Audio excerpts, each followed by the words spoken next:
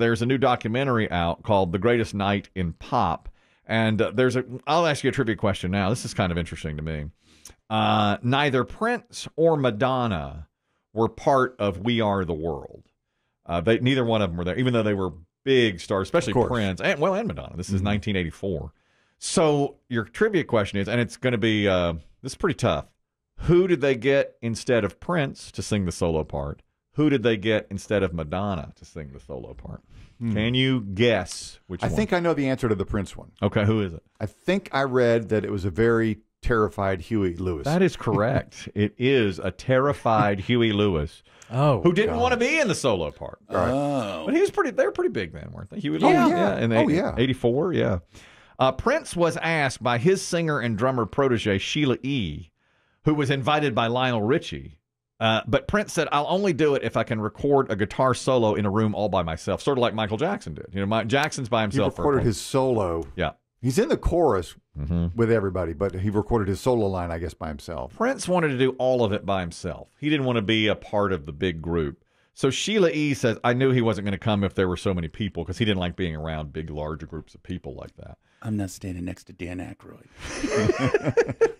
Poor Aykroyd. I hope this special, whatever it is, digs in. Yeah, I do too. I want to see that, a documentary. It's on Netflix right now. And it seems like Quincy Jones wanted it to be everybody's a team player here. Absolutely. Yeah, that's where the famous sign, check your egos at the door, went up. Exactly. That's where it came from. Is that the very first time that was First used? time I ever heard it. I mean, they said that when you walk in the studio, check your ego at the door. So as Chris Demm stated, Huey Lewis. I'm not standing next to Kenny Loggins.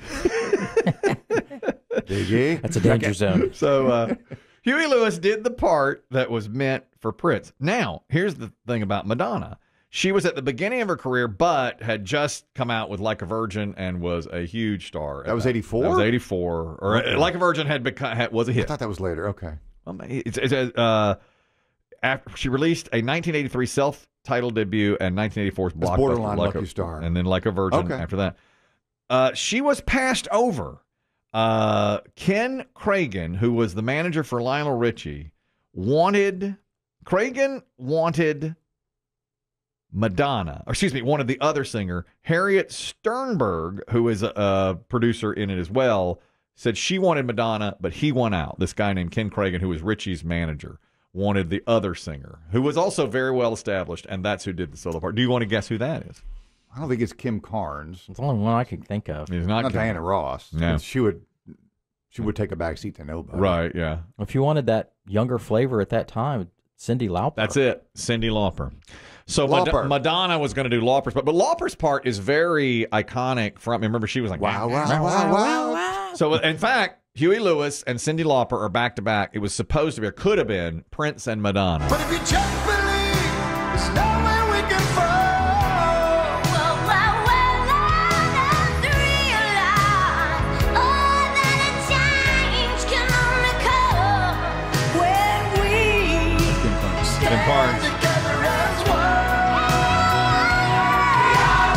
Gives me chills to this day. I love it. And I think I read that they had to redo Cindy's lines multiple times because her jewelry That's right.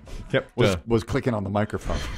Yeah. All her necklaces, bracelets were hot. Do you think Quincy Jones couldn't have said, take the bracelets off? I think Prince played this just right. You do? You don't think I Prince think wanted Prince, to? No, him standing there next to clacking Cyndi Lauper. He would have been.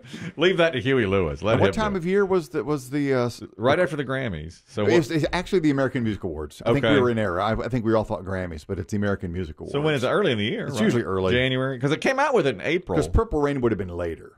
Okay, In later the in summer of 84. Right. But he was still a really big star. Yeah.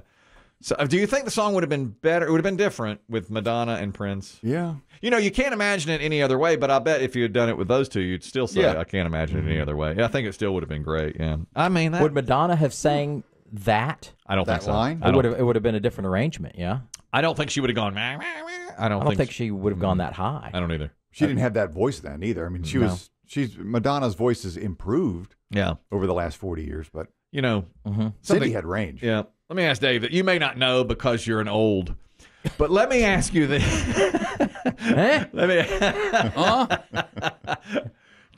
Here's another thing that's come out of that documentary on Netflix about We Are the World. Lionel Richie says he doesn't think you can do it today because everybody or many in that ensemble they had back then had separate voices. Bob Dylan, you knew it was Bob Dylan. Bruce Springsteen, Cyndi Lauper, you knew that iconic voice. Today, they all sound the same. Think it's true? Or is he just being an old? Chris Demm says he's just being an old. I think he's probably just being an old. I think voices are voices even over time. Yeah. What there isn't is radio for a lot of these people. They're just all over the place. Everybody, there's so many different segments and genres and places to get music. It's hard to get everybody. But, I mean, there's a few. There's the Taylors and the... Well, but wait a minute now. These are probably 40 of the biggest stars or more of that era, of that time. I think you could come up with a list of 40 that would fit the bill today, don't you think? Probably. You know, starting with your Taylors and Beyonce. How old do you go? All the way? Like I think all the way. Because, I mean, Kenny Rogers Ray Charles and Willie Nelson and Harry Belafonte. Yeah, that's right. So they probably come up with 40. I mean, if you can get the Mick Jaggers to come out. And well, he's 80. Billy Joel. Yeah. So how old was Belafonte then? Was probably in his, 60s? Yeah, probably. Yeah. No, less because he just died in his 90s, and this was 40 years ago. Yeah. You know, so he was in his 50s. Yeah. And you thought of him as old. Yeah. Well, because he's around all those young people. Yeah. I'm watching that darn thing. Okay. I'm going to tell you, I'm making a vow for that. I just told Chris Demm I'm watching more TV this year than ever before. He did. That was his pledge. I said it. And Chris Demm said, will you share what you learn and your new programs with Biggie because he's done so much for you? And I said, no, I'll keep it to myself. I'll keep it. That's all Biggie does is say, I think you might like this. Yep, Biggie is like your walking Netflix algorithm. He is. Because you like this, you might like this. He does. He just gives to me all the time. And what do? Besmirch him, hate watch it. I've told you that one you got to watch is the new season of Fargo. I know. I'm going to that next. It's tremendous. I'm going to it. I'm doing it next. You ain't Fargoing. I'm Fargoing. It is a tremendous. Season 5 that just wrapped up. I'm Fargo. Tremendous. I Fargo all the time. You ain't go Fargo. You ain't go True Detective. I try to cover it up, but I Fargo a lot. go on Fargo. I do. Season 1 of Fargo was great. Yep. Then I skipped the next 3. Me too. And for somebody told me this season of Fargo you got to watch. No. It's great. I'll take you up on it. I will watch Fargo. I have one more question. I think it's intriguing that if you did 40 people from today. Was Kenny Rogers the only real country person that was on there, country singer, so to speak? Willie Nelson. Willie. Anybody? But both of those had crossed over a little. Ray Charles had Ray Charles done. He did country, didn't he? For sure. Yeah. And so I guess you could say.